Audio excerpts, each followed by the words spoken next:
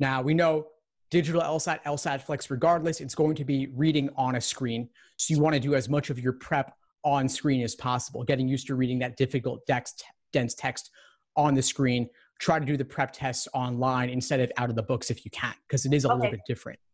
The other thing is some different exercises and drills you could play around with. Do you feel like when you read a passage, you're able to walk away with the main idea?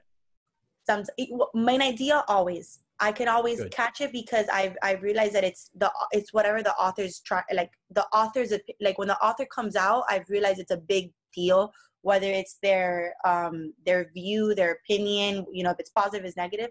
I'm very good with the main point questions. I'm very bad with like the global questions. The global questions are good. I'm very bad with the like specific questions.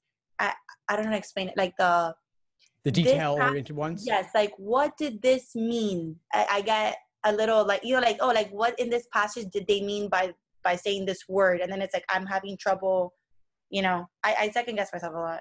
Yeah, okay, so in that case, what you might want to do is after you read the passage, of course, you knock out those global main idea questions. Then for the detail-oriented questions, you could, as a drill on your own, pre-phrase or predict the correct answer without looking at the choices whenever possible. So cover up the choices, maybe with a Post-it if you're doing it out of a book. Otherwise, just do it on your scratch paper, cover it up with your hand in some way, and just write out your own prediction of what the correct answer would be.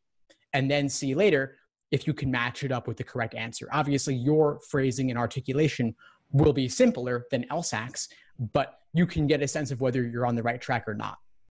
Thanks for tuning into the show. Please subscribe if you haven't done so already to be notified of new episodes as I release them. And feel free to reach out if you need anything at all as you move forward with your prep. I'm happy to help however I can. In the meantime, I'll wish you all the best and take care.